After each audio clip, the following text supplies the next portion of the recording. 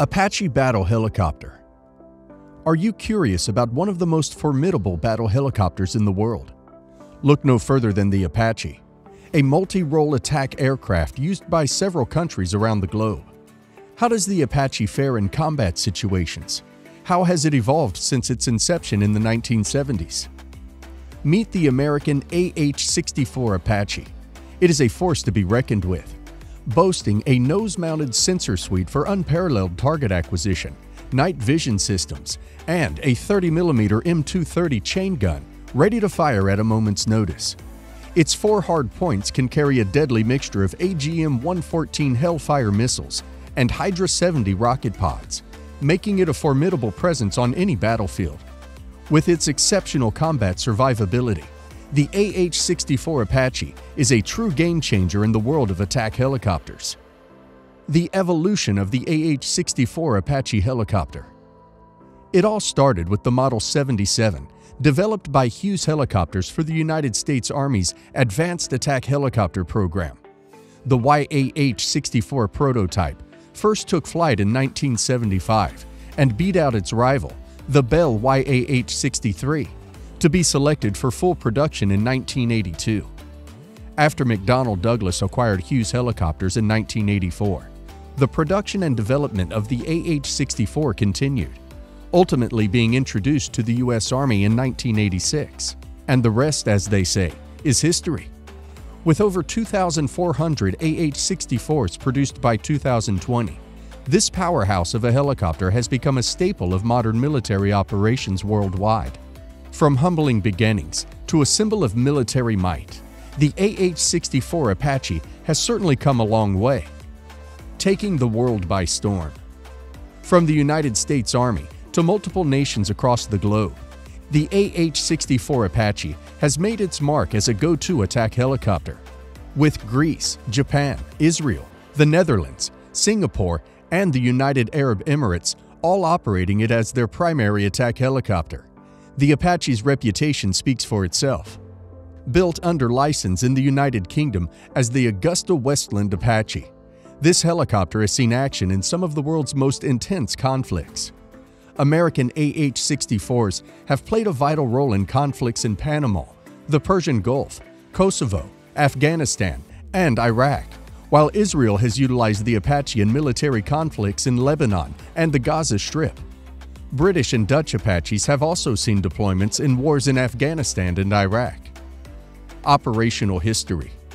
The AH-64 continued to see action in various conflicts around the world. During the U.S. invasion of Afghanistan in 2001, AH-64s were used extensively to hunt down Taliban and Al-Qaeda fighters. They also played a key role in the 2003 invasion of Iraq, providing close air support to ground troops and engaging Iraqi armored units.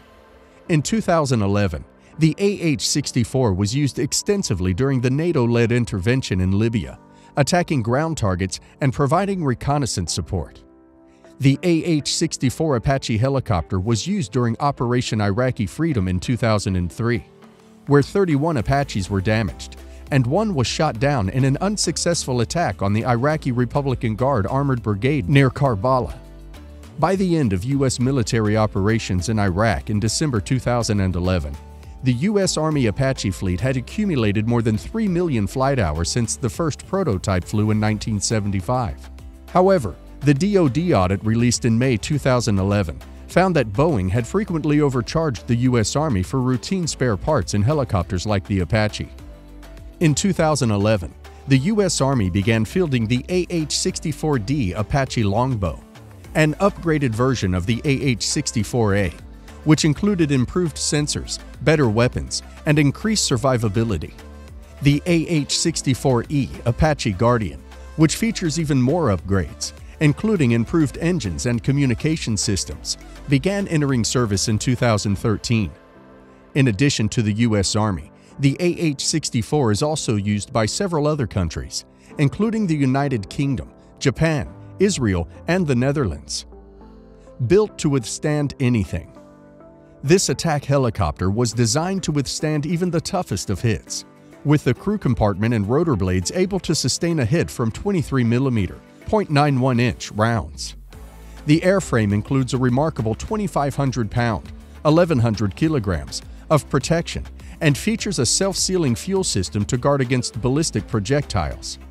The aircraft was also designed to meet the crashworthiness requirements of MIL-STD-1290, with increased structural strength, crashworthy landing gear, seats, and fuel system to minimize crew injuries and fatalities in the event of a crash. But the Apache's resilience doesn't stop there. The helicopter boasts an impressive vertical rate of climb of 1,775 feet per minute, 541 meters per minute, and a service ceiling of 21,000 feet, 6,400 meters, on a standard day. Even in hot temperatures, the Apache's performance remains impressive, with a reduced vertical rate climb of 1,595 feet per minute, 486 meters per minute, and a service ceiling of 19,400 feet, 5,900 meters, due to less dense air. Unmatched power and precision. With a 4-blade main rotor and 4-blade tail rotor, the AH-64 Apache is a true engineering marvel. Its crew sits in tandem, with both the pilot and co-pilot, gunner, capable of flying the aircraft and performing methods of weapon engagements independently. At the heart of the AH-64's impressive performance are its two General Electric T700 turboshaft engines, delivering unmatched power and precision. These engines feature high-mounted exhausts on either side of the fuselage, with British service models using engines from Rolls-Royce. And the best part? The Apache only continues to improve with age.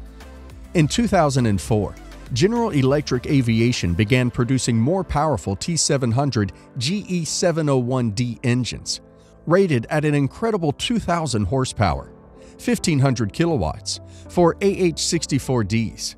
The AH-64 Apache's advanced design and unmatched performance make it an essential tool for modern military operations across the globe. What makes it unique?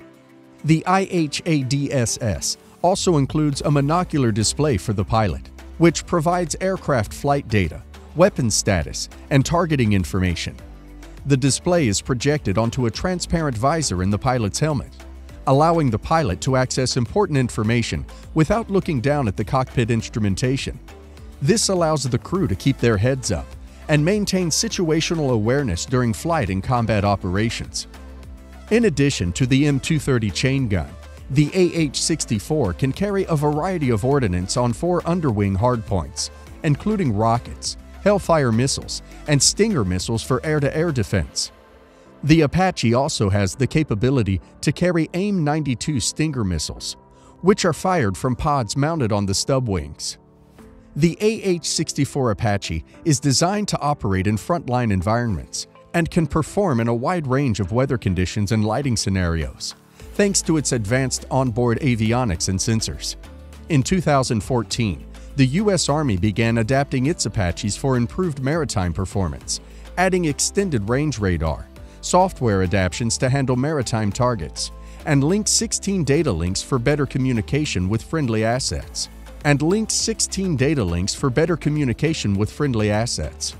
Additionally, new targeting and surveillance sensors were being developed to replace older imaging systems, providing higher resolution color imagery with longer ranges and a wider field of view.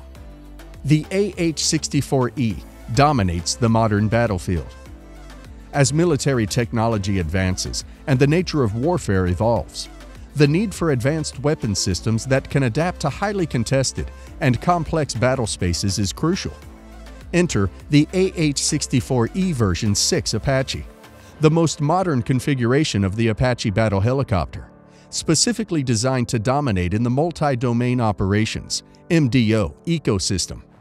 The Apache can also carry external fuel tanks and can be equipped with Stinger and AIM-9 Sidewinder air-to-air missiles. The AH-64E initially lacked the ability to use the Stinger, but the capability was added back following a South Korean demand. The AH-64E can control unmanned aerial vehicles for aerial scouting missions and has 4 levels of UAV interoperability.